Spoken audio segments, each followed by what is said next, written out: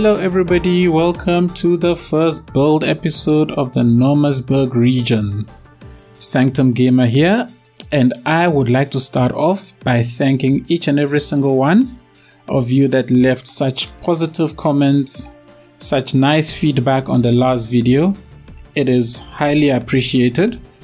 It has definitely helped in easing my nerves going into this one. And I'm a lot calmer now. One could say that my nerves has even been converted into excitement, and I look forward to trying to explain my thought process around this build. Alright, so right off the bat, if you might recall from the last episode, I mentioned about the two-way highway that was being built to the starting tile, and that it was going to get replaced by a one-way highway. So this is essentially me doing that.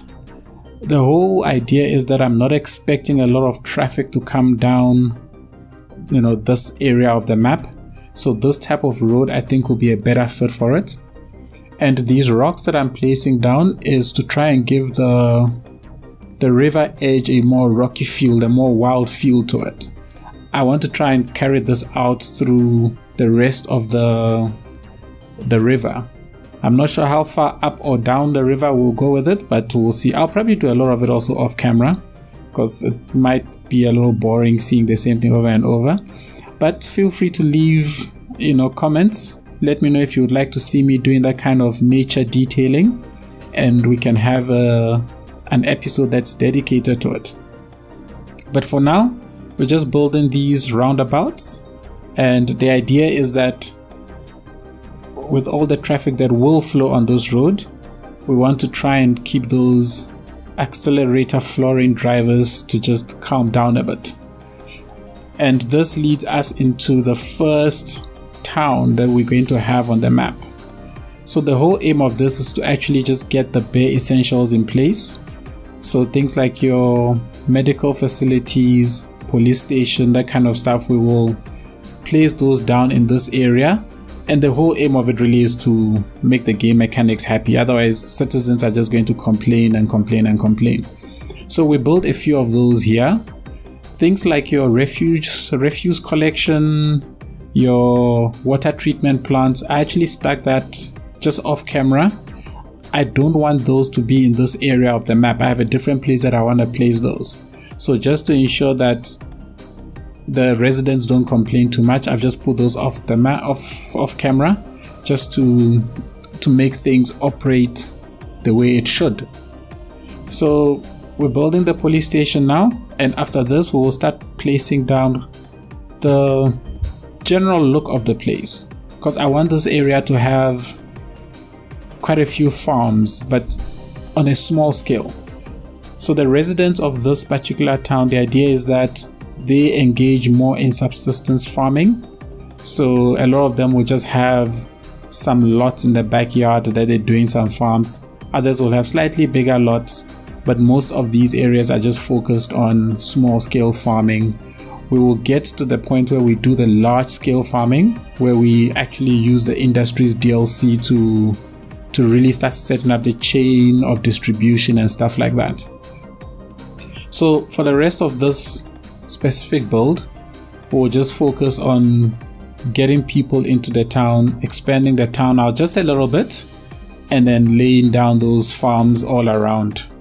This here is meant to be the main road of this town. Again, nothing big, so just a few shops, just so that the residents have places to go and buy the stuff that they need and that kind of stuff.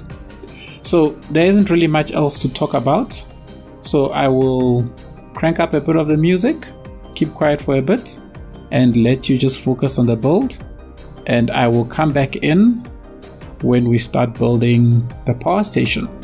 Alright, enjoy!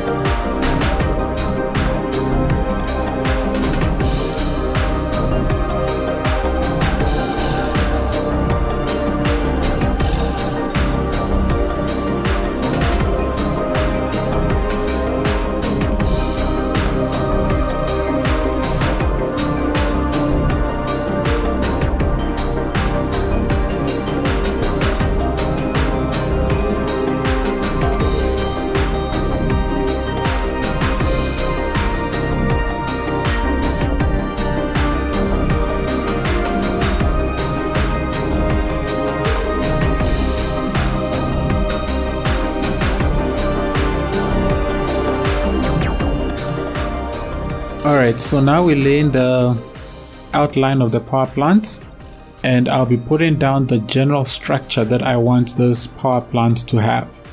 Now, the type of power plant that I wanted to build was a geothermal power plant. Now, a quick disclaimer, I am not an expert in a geothermal power plant. Heck, I'm not an expert in anything electricity related. I did some brief reading and I thought this would be a cool thing to build. So what happens is that water accumulates in underground reservoirs within the Earth's crust, right? Below that sits hot magma deeper within the Earth. Now, reservoirs that sit on top of this magma essentially get heated naturally. So what the thermal power plants basically do is that they drill deep into these reservoirs of water that have accumulated and allow this water to rise up to the surface. Now, in this water coming up to the surface, the pressure around the water is decreased. The temperature of the water also decreases as it rises to the top, and as a result of that, it undergoes a process that's known as flashing. Now, what happens during that process is that some of the water is rapidly converted into steam. This steam is then picked up and channeled through pipes, various pipes that run throughout the power plant. That's what these gray pipes you see at the bottom are meant to represent. So they will carry the steam and direct these steams towards the turbines. Those are the buildings that you see with all of the steam essentially rising from it. The steam then goes, when the steam gets to the turbines, it drives the turbines, and these turbines then lead to electricity being generated. Now, the power plants generally try not to waste any of this liquid that comes up, right? With water forming, or not forming, but accumulating deep within the earth, minerals also naturally find their way into the earth. So some of these power plants attempt to mine these minerals. So the pipes will basically carry all of this liquid in its various stages in processing throughout the power plant. So the red pipe, for example, will carry water that did not undergo flashing but is ready to be mined for minerals.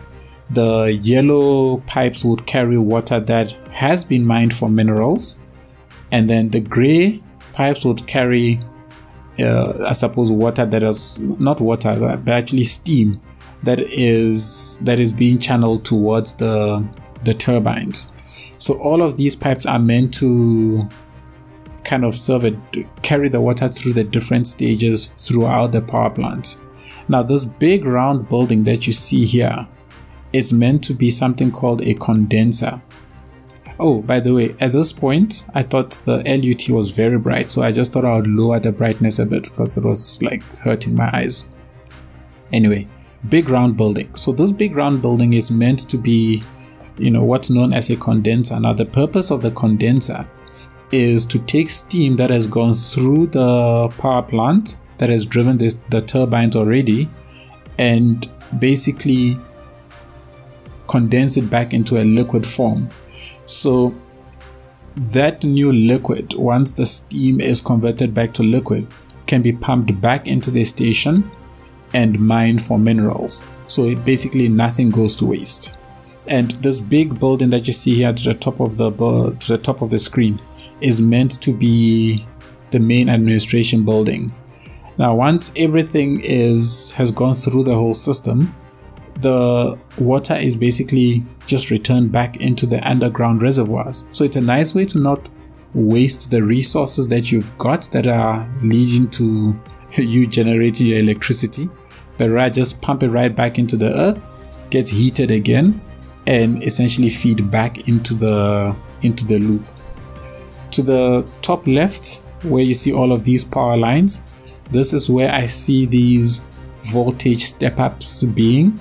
So the voltage step-ups are basically meant to take the electricity that is coming out of these turbines, or the turbines driving the generators, generating the electricity, that goes through the step-ups and it boosts the voltage before being sent out into the region.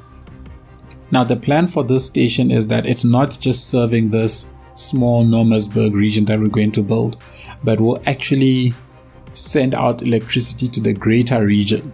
So the sheer size of this power station, I think it's quite big for this place, but my thinking is that it is serving more than just these small towns that we're going to build. But at least also by doing this, once I'm finished with this, I don't have to worry about electricity again, which is quite nice. These blue pipes that I'm putting down are meant to carry the water now that has gone through all the processes. So it's been mined for the minerals. Basically, it's cooled to the point where it's no longer usable. This water is now being prepared and readied to be returned back into the earth. The red pipes would probably carry sort of liquids that, the plant can still do something with, either attempt a second round of remining. So that will basically feed through the red pipes and then back into the system, back through the power plant, and it can be reused again. These blocks of buildings that you see here with the fans on top of them, these are all meant to be the mining facilities for the minerals. So there are things that are happening within it that is separating these minerals from the water and then preparing that water to be returned into the reservoir. Another thing I also wanted around here was to keep this place a little wild. So I know I've got this long quay that stretches across the whole place, but the whole point is for this to keep, water from damaging the pipes underground and stuff like that. But then at the same time also maintain some natural elements to it. And that's why I left this land to kind of stretch out and have all of these wild bushes and trees grow. These three circular things that you see extending into the river, the idea also is that this power plant will be a normal thermal power plant. So at times when maybe they need to generate more electricity, those can extract water directly from the river, and then that can be boiled to generate additional steam to drive more turbines and then lead to more electricity being generated. And this would be the final stages of the liquid that has gone through the system. This is the point where all that water is basically returned back into the underground reservoir. And I like that idea. The power plant tries not to waste anything. And geothermal power plants generally work like this, which is really nice, is that once it's done with all of this, it simply returns it back into the reservoir. And so kind of completing this feedback loop and allowing it to constantly keep tapping back into it over and over again. So yeah, that's the general thing behind my power plant. I think electricity is now sorted for the whole region. I don't think we need to worry about that again. In the next episode, we can now start focusing on actually building the town that we started. We'll expand that out a bit and then work our way towards what will be one of the main big towns that I want in the general Nomasburg region. Cool, and that's it. I hope you enjoyed that listening geothermal power plants, and I certainly look forward to building more. Thank you all for watching, and I guess I shall see you all in the next one. Cheers.